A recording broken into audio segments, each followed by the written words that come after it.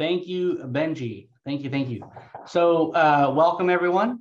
Wanted to talk about BEAD today, as it has been a hot topic around our industry for a while now. And I think it's important that we talk about it and understand what this funding means. Not only what it means to apply for it, but rather what it means for you if you're not planning on applying for it. So, and after today, you may be inclined to learn more and actually consider throwing your hat in the ring for this money. Like most government plans, it's not easy, but there are implications that can and may affect your business if you do nothing. So let's get started. First, a disclaimer. With any good government program, there's always disclaimers, right? So here's the biggest thing. There's a lot of changes going on right now in real time. And even as we speak, WISPA is really hard at work lobbying on our behalf for the interests of WISPs and making sure that you check the latest information before you make any decisions on your business or make any network changes or anything like that. It's highly, highly recommended to make sure that, because like I said, these things are in flux and changing. With that, was it March at WISP America, there's a broadband billions of boot camp. I'm going to give you a slide about that later, but I want to just put it here. There's going to be talking a lot of information. It's an all-day class or an all-day seminar on just this topic. So if you have the opportunity to attend, I hope you guys can. All right, so what is BEAD? It's the Broadband Equity Access and Deployment Program, this is the Jobs Act that the Biden administration passed for billions and billions of dollars, with just over 42 billion of that money for broadband. And the idea is to get those connected that are unconnected and have everyone connected with what they call reliable broadband. So what's reliable broadband? So the term reliable broadband to the NTIA means broadband service that the broadband data maps show is accessible to a location via fiber, cable modem, hybrid fiber and coax, digital subscriber line, DSL. Yes, they threw DSL in there, which I'm still scratching my head on that one. Terrestrial fixed wireless technology utilizing entirely licensed spectrum or using a hybrid of licensed and unlicensed spectrum. So utilizing entirely licensed or a hybrid of licensed and unlicensed. Notice it doesn't say unlicensed only. So for those of you who have only unlicensed networks, please pay attention. So WISPA is very instrumental in getting this hybrid definition added here, as well as this licensed connectivity being still a requirement, but WISPA was able to get CBRS frequencies to be allowed and considered as a licensed frequency. So we have a way out. So where are all these funds going? Well, all this area in red here, this is what the NTIA calls underserved and unserved locations. In other words, where reliable broadband is less than 25 meg down and 3 megabits up. That's a lot of area across the country to try to cover. And I'll bet that a lot of this area is covered by what we already do today, but because of the definitions of what broadband deemed is, some of our networks probably aren't being considered as covered. So underserved or unserved rather locations is any area where there is no broadband service at all, or it's 25 meg down, 3 meg up. And then an underserved location is in any area without service or without offering speeds of 100 down or 20 up. That's a lot of area and up for interpretation and service that we're trying to cover under these narrow basically definitions, and we have to try to service that with now licensed technology. So what? Well, why does this matter? Okay, these funds can now be applied for and potentially granted to a competitor to compete directly against you for a coverage area where you already have service. This means government money can be used to install fiber, wireless, whatever, under the definition of providing reliable broadband, even though you have ample coverage in that area, even though you are already offering reliable service, in other words, more than 25 meg down and 3 meg up, and you have happy customers. So your service must meet that definition. Otherwise, you're subject to possibly being in that market of unserved or underserved. So are you covered? Well, it's important to know that your area may not be considered as having reliable broadband service with just unlicensed fixed wireless. Unlicensed does play a role, but only as in the hybrid model when it accompanies a licensed service, specifically to high cost areas. A high cost area is an area where the deployment of a network is cost prohibitive due to a terrain or sparse population. So what does that mean? So if you're trying to service a desert area, well, there may only be a home every 20 miles, or perhaps in the Ozark Mountains or in the Smoky Mountains. The terrain, it doesn't make sense to put fiber. It doesn't make sense. You have to use something else. Wireless is perfect for that, but they're allowing unlicensed broadband to come in and play into that world, but only in that world right now. So how do you protect yourself? How do you protect your network? Well, to stay in the game, you got to deploy a CBRS solution. Overlay a CBRS network of your existing area, or do your expansion with CBRS. Get your network up and running and be able to install a client within 10 days of your request. It's part of the requirement. So you don't have to install 100,000 customers on this one network. That's not what we're talking about here. We're talking about setting up the coverage area to show that you have this area covered and you can serve it. So you don't have to have, a lot of customers on it, or any really, but you have to have the ability to do it. Do your reporting.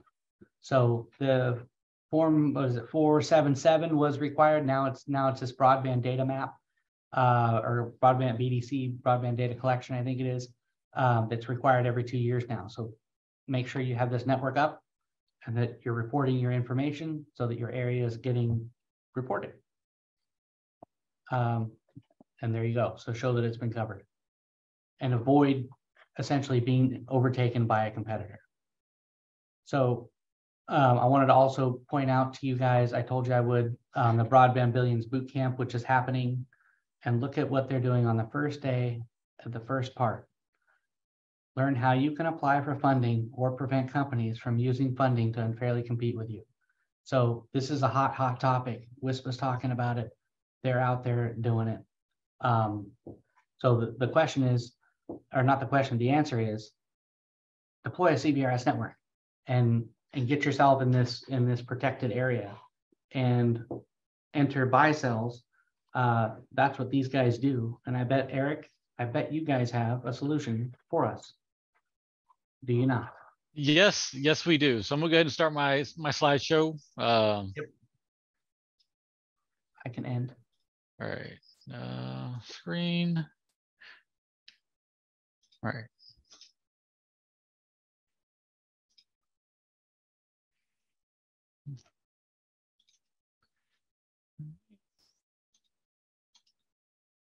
All right, see my screen, Matt? Yep, we're good.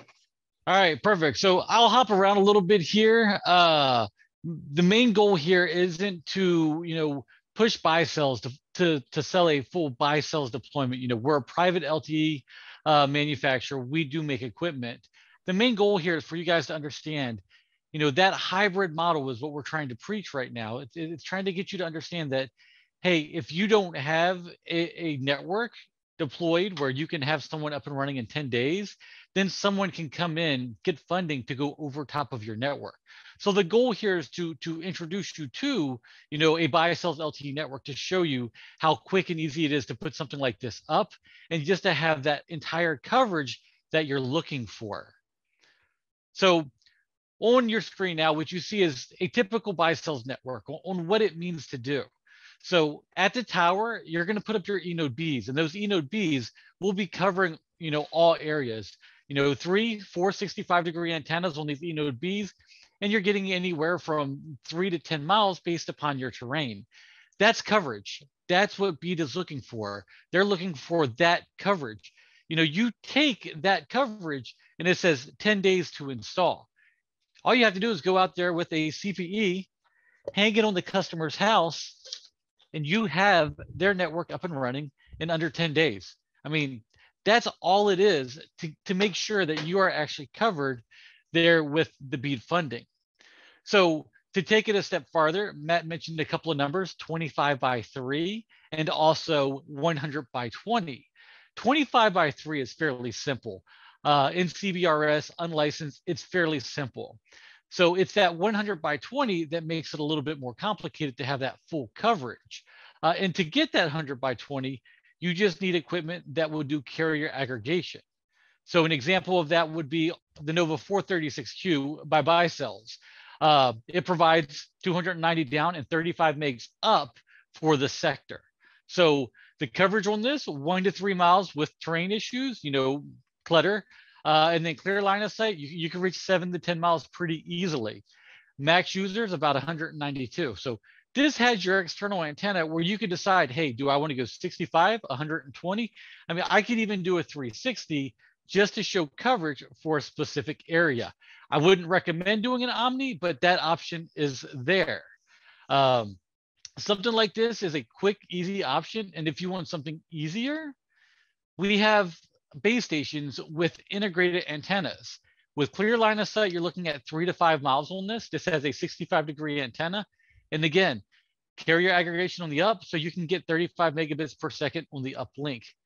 These are the numbers that they're looking for, and this is the coverage that you're going after. Just that important factor is getting coverage.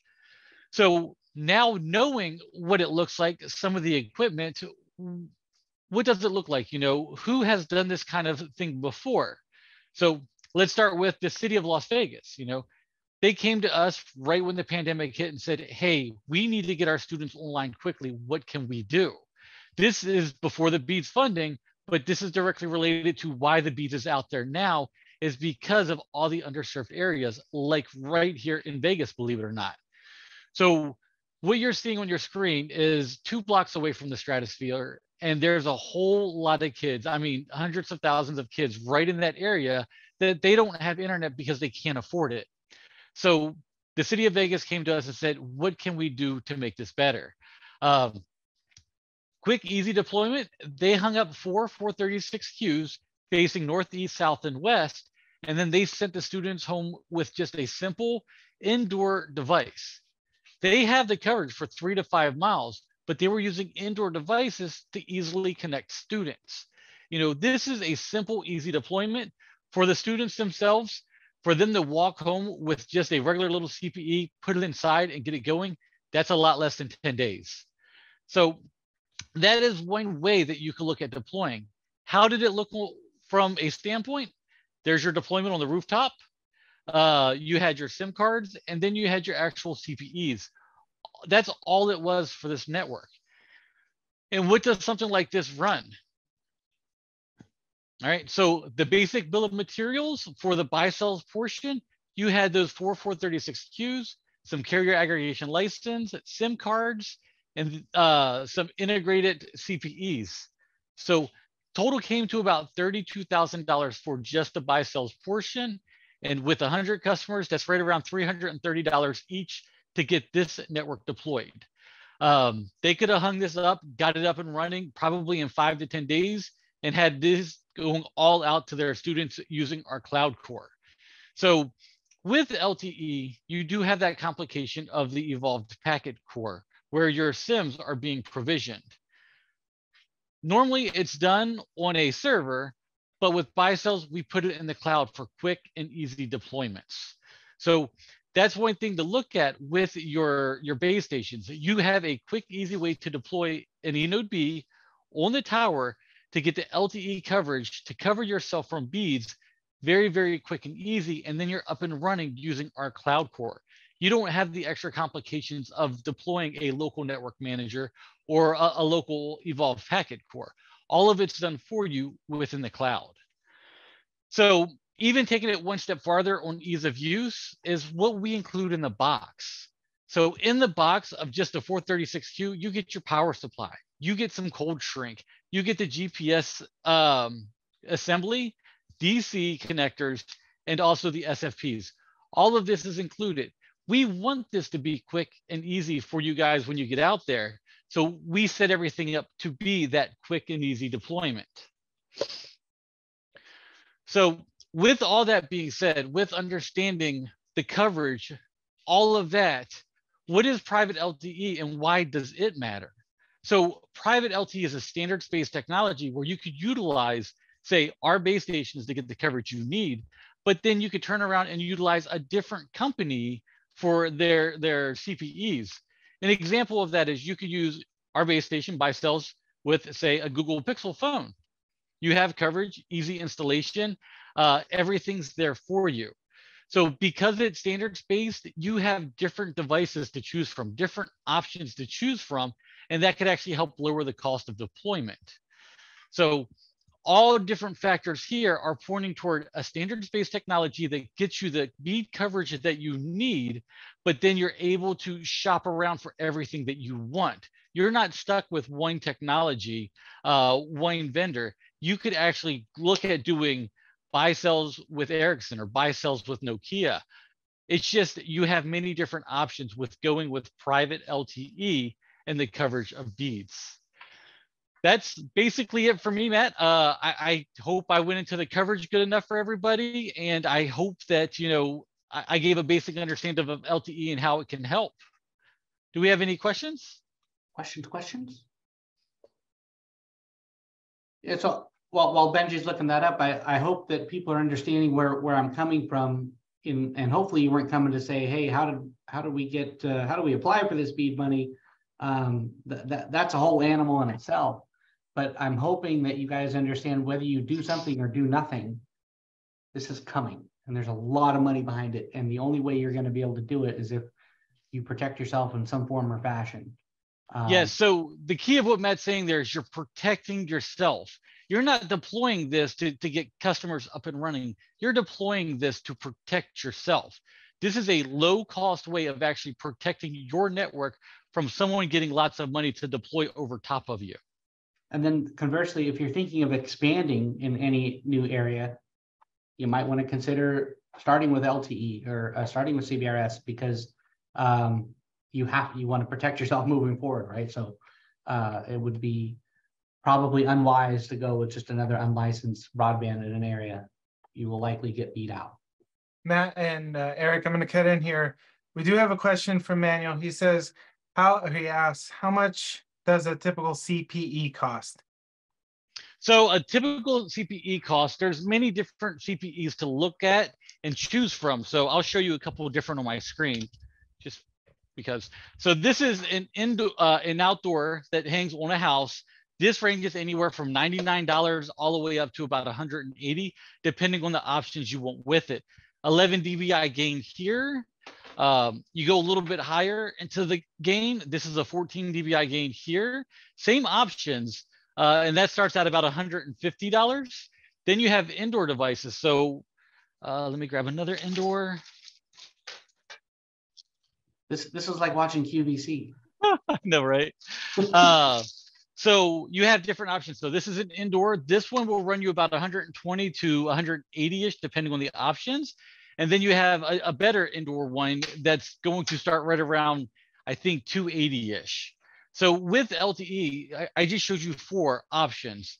We're not the only company that makes them, so you can continue to shop around to look for the options you need. Like, why is this one more expensive? This would do more throughput. This also has Wi-Fi 6E embedded in it, so that way you could actually, have your network set up. This doesn't do as much throughput, and it only has the old Wi-Fi 4 on here for, your BGN connectivity. And those are available at Streakwave, right, Matt? They are on the shelf. All 4 of them. Yep. All 4 of them. Okay. I hope that answered your question, Manuel. We have another question from Sean. PLTE, what spectrum is it? And what is the cost to buy or lease the spectrum? All right. So private LTE, it can range any frequency at all. So for example of that, T-Mobile has private LTE spectrum. We deploy on CBRS, which is band 48. It's 3550 to 3700. That's the spectrum, band 48 for CBRS. And what's there is how much is it to lease? It's actually $2 per device when it goes above 23 dB EIRP. So there is, with CBRS, it is a lightly licensed spectrum to where all the information is kept in a database in the cloud called a SAS, Spectrum Access System. Mm-hmm. And all of that information sits there. So that $2 a month is to sit there and monitor where all these devices are and trying to keep all the devices from interfering with each other. And this is how WISPA ended up getting it to where it could actually be part of the BEAD's funds, is because it's trying not to interfere with itself. So with paying that money, you're paying for that less interference than what you would get with your unibands. And just to be clear, Eric, that no matter the buy sell, that's just inherent with the way that CBRS works. Correct. This isn't a buy sells fee or anything that is being added on. That is absolutely correct. Yep. This is part of the way that CBRS works for the reporting to make sure that the network and the, you're getting what you're supposed to be getting. Sean, I hope that answered your question. If you have a follow-up, go ahead and type it in. We'll ask them. And I don't see anything else here coming in. Eric and Matt, Matt, I'm sure you have questions for Eric, or Eric, you might have questions for Matt. Yeah, Eric. So I wanted to ask you, what do you guys have as far as if someone just wants to test or just to try LT, they've never done it before, they want to get their teeth wet or their mouth wet with that, what do they do? So my biggest recommendation is actually to get a hold of StreakWave. But if you're just getting into private LTE, what you have is going to be, we have a starter test lab kit where it's basically an indoor LTE access point. One of the indoor CPEs that I showed you a minute ago, a pocket router, and you can get into LTE, learning LTE for right around, I think it's $1,700. You get all of those devices. So you get to learn it there. Now, if you're looking for an outdoor deployment, we do have a bundle as well with 1 eNode B, 5 CPEs, and 5 Wi-Fi routers to get you going with LTE and a complete tower deployment. And I believe that bundle starts at right around $8,500. Great. All right. And we just saw 2 questions come in. You want to read the first one? Sean replied here, no fee if the radio is under 23 EIRP. So how that works, Sean, is there's devices called CVSD, CBRS devices, and they're higher powered than the ones that are 23 dB or below.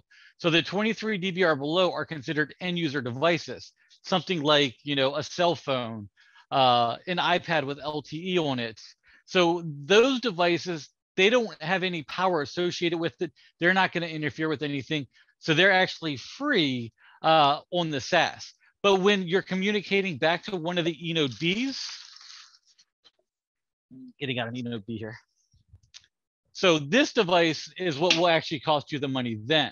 So you'll have to pay for this device, and then the other ones will be free when you actually add them onto the SAS and the CBRS system. All right. I'm gonna follow up, Sean. You keep asking questions, so that's good. Who do we pay those sub fees? So right now there are 5 SAS vendors. It's Google, well, 4: Google, Amdocs, Federated, and Sony. CommScope fell off the bridge. So they're the 5 different SAS vendors. You would go in, you would register an account with them, then you would become certified to be able to deploy CBRS. And from that point on, you'll be able to actually add devices onto the CBRS network, but you would be paying those fees to that CBRS SAS vendor. All right. So Scott has a question. What DC surge product do you need? Matt, you got that, or am I answering that? I prefer if you took that. Yeah, not a problem. So with the DC surge, you could choose anything you want. I mean, your basic DC surge is what you're after. Uh, I think for the most part, we see transector being used everywhere. That's what I was going to Uh, say. That's what we recommend is the transector poly. yeah, I mean, I can pull up part numbers for you, Scott. We could send that to you later as well. But it's just basically your DC. When you're dealing with something like this 430 here, this is PoE. So of course you're going to be protecting that Ethernet instead of the DC.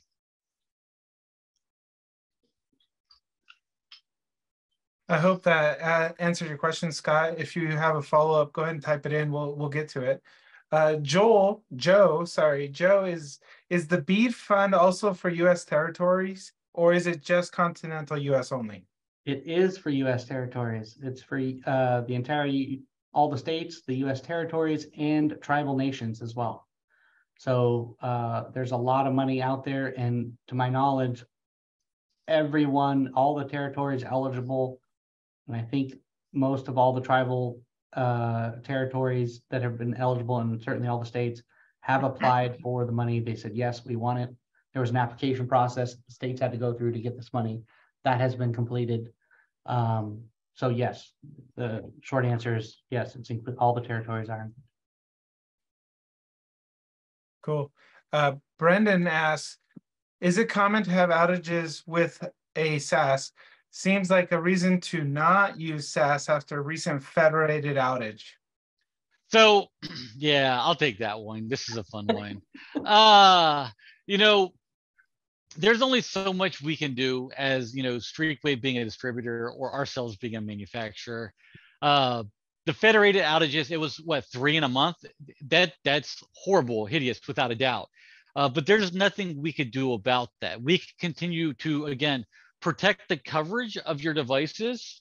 But when it comes to having a higher entity cause a power an outage, we can't stop that. It's like your DYA also getting an outage. You know, that's something beyond your power. As far as, is it a reason to be afraid of SAS? 100% it is. It's another point of failure. But it's also something else to consider, something to look at. Again, it's part of that license spectrum. Federated had the issue, Google did not.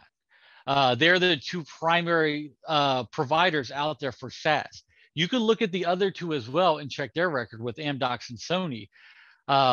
They're not as known. So from what I heard, again, hearsay, I don't know 100% what happened. With Federated, they had a customer with somewhere between 18,000 and 180,000 devices. You know, that's zero. I'm not sure about. And they all went offline and came back online at the same time. So when the online came back in, all those devices requested a registered SAS. And because of that, it shut down all of Federated. So again, it is something you can be concerned about with Federated. But then if you just try and figure out why it's happening, hopefully it is being fixed for the future. Cool. Well, we got another question, Scott. This one's for you, Eric, I'm sure. Any news about creating or increasing the wattage for CBRS?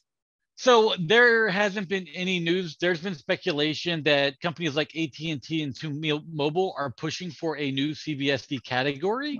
And that's to bring up your EIRP currently from 47 dB per 10 watts up to somewhere around 60. So it would be pretty hefty, don't get me wrong, completely hefty to do something like that. You know, and what I mean by hefty is we're sitting here looking at my device here. This is about 43, 44 dB EIRP. This is 20 watts as power consumption. But as you're getting into those 4x60 watt devices, you're talking about 600 watts of power consumption. And that does make a difference. But as of now, it's still just speculation about, you know, AT&T and these larger companies pushing for a newer device. So go ahead. All right. So the next question, can you therefore host your own local server from the SaaS vendor? So unfortunately, no. You can host your own server. So for example, I have a buy sales network manager sitting on this mini forum right here. This will act as a domain proxy, communicating to the SaaS. But because I still have to communicate with the SaaS, whether it's local or actually in the cloud core, you still have to go through that SaaS vendor. So at the end of the day, even if you had everything local, you still needed to go through that SaaS vendor to make your network up and running. So how it works is that your eNodeB sends a heartbeat. Just, pink, pink, saying I'm alive, I'm alive, I'm alive. And it keeps the SaaS vendor happy. So it retains its entire license from the SaaS. When the SaaS drops, it takes away all the licenses and then it asks for a new heartbeat, a new registration. And that's why it goes through that entire registration process. So with a local network manager, it just hits that local server, that local network manager, and then goes to the SaaS. Whereas with the cloud core, it goes straight to the internet, then to the SaaS. So with the local server, it just changes the direction of the actual, how it's getting to the SaaS, but it still gets to the SaaS vendor.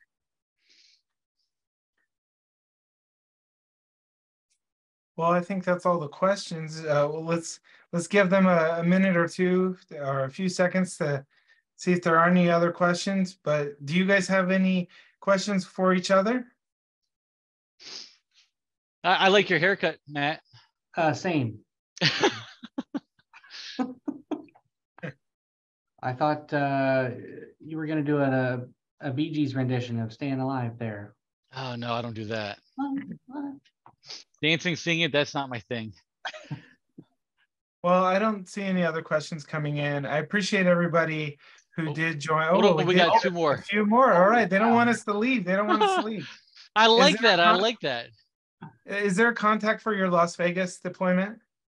So you can reach out to Streakwave, your Streakwave rep, and then from there, they can get you in contact with Buy Sales, and then we can do that. So if you go to Buy Sales YouTube page, we do have, I think, 7 to 10 case studies. Yeah. You'll actually see the city of Las Vegas on there as a case study. And these are production works. They're like a small little infomercial that's actually fun to watch. Our guys go out there with drones. They fly them around. They do a good job with the interview process. They're really, really good to watch. So I'd recommend going to YouTube and checking out the Buy Sales case studies. There's that second question from Brendan. Is CBRS useful for PTP or just PTMP? People do use it. PTP, right? Can you? You can. There are a couple of devices out there that can do it. It's not as useful. So in most situations, most CBRS vendors, your base station has the higher power and then your CP has the lower power. So that's why it always ends up being more of a point to multi-point play than a point-to-point play itself. It can be useful in either direction. So if you use a lower power device, let's take, this is going to be an example outside of CBRS, but it's the only example I could think of on why you would want to do a point-to-point. Some colleges had band 41, and for them to retain that band 41, they had to use the service. Band 41 is 2,500 to 2,700 gigahertz, 2.5 to 2.7, sorry, gigahertz. And they had to use part of that spectrum to show that they're keeping it. And so what they were doing is they were actually buying less expensive Buy Sales eNodeBs, hanging them up with a less expensive CPE, just to make sure that they were showing that they were using that device. And then they would put a camera at the end of it to where it was always sending and receiving data.